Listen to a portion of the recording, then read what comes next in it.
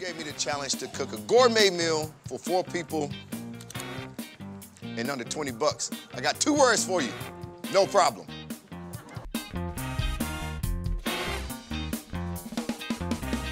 All right, let's see here. So today, my mission is to create shrimp and grits for under $20. How we doing? Only got $20 today. You gotta make it work for $20. It's not hard, you just gotta know how to shop. All right, so you have to have a game plan when you're doing this. We're gonna start with the shrimp. Let me get, let's say, a ½ pound of those.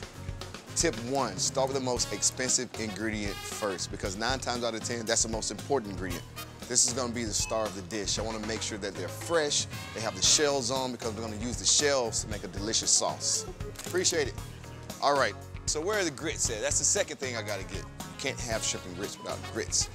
I think these will work.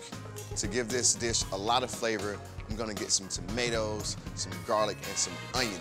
And that's gonna be the base for this dish. It's gonna make a delicious sauce. How's it going, sir? Smallest onion you have. There we go, I found my onion. Tip 2 is get only what you need. For this recipe, I only need 1 tomato, so it doesn't make sense to buy a whole vine of tomatoes. 1 tomato, fine mince, is gonna stretch throughout the dish.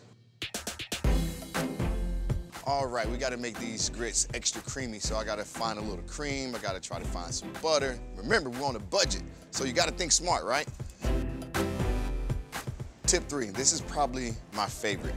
Store brand is okay, because 9 times out of 10, it's probably the same thing as the name brand.